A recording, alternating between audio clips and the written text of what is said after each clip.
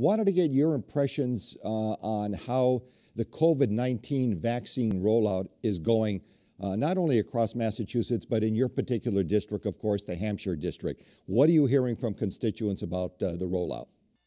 Well, it has been a very difficult few days. We saw the opening of phase two announced, and there has been a mad rush for people over the age of 75 to try to get appointments.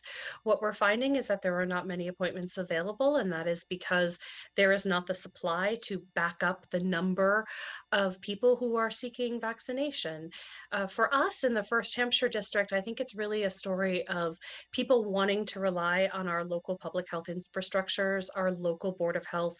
Our local Board of Health right now has the capacity to inoculate up to 1,200 people a week. And yet they were told a few days ago they were only going to get 100 doses. So that really means the state is not relying on those infrastructures that are there. And while I hear people across the state complaining there's no phone number, the website's difficult to navigate, our local boards of health have set that up. They have a website, you can call, you can make an appointment. Oftentimes they are going to call you back because there's a lot of demand, but you get to talk to a real person to do those things. So it's a little frustrating that we have our local communities stepping up in such enormous ways, getting the site, the people to administer the vaccines. They have the phone numbers, they have the websites, and the state is just not relying on them the way that they should. So that's my conversation with the secretary and with the governor's office to really say, hey, we're here, we're ready to go.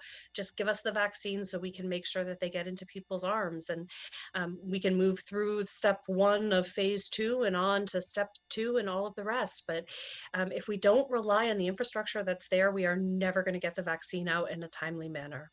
Do you feel the First Hampshire District is getting proportionally a fair share of the vaccines and the doses that are going around the state? I think that it's very safe to say that we are not. I don't think that the number of doses going to our local Board of Health is different from other local boards of health, but I think that overall, the state distributed vaccine for phase one based on the number of people who were healthcare workers or who were living in congregate care facilities. So those numbers were really based on the percentage of the population that was supposed to be inoculated in that phase. Phase two is so much broader. I mean, it's really like we've opened the floodgates. And so in this case, Western Massachusetts represents about 1/10 of the population. We should be getting 1/10 of the vaccines that are out there, and that's not happening.